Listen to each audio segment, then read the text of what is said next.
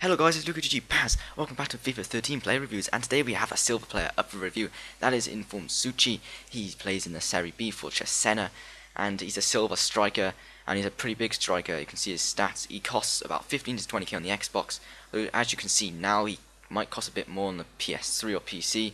His key stats are his 81 jumping, 88 finishing, 87 shot power, 78 strength and 84 volleys. Got medium attack and defense work rate, 3-star skills and 3-star weak foot. 3-star skills is quite nice for a big striker like him, and I got him on what day was it? I got him on Thursday, but I didn't start playing with him till Friday, and it's Saturday today.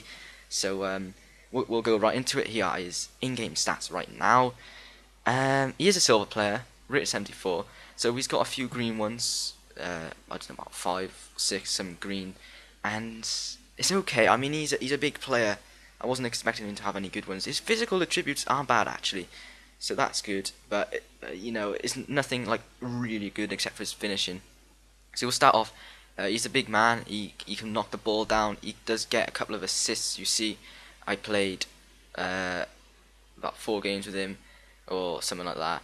3 games or something like that, and he got a couple of assists in each game. Dribbling wise, he's a tall guy. He's not amazing at dribbling. He's decent, but I wouldn't start running around with him dribbling because that's not his like speciality. You see, he's good strength there, and he gets a wonderful ball into the box, and a lovely control here. That I love that control there.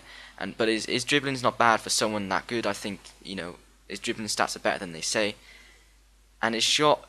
His left foot's okay, it's not amazing, but like he's a lot better on his right foot, I'd say. You see there, left foot, maybe that was my fault, but you see here, he is a goal scorer. He scored 6 goals in 3 games for me, and considering he's a target man, that is pretty good. That's 2 goals every game, and yeah, his shot is his best part, really. Well, actually, no, his heading. I think his heading is even better, to be honest, because his shot is good from 25. I didn't have any long shots with him, but his heading, get a ball into the box and he heads it straight in.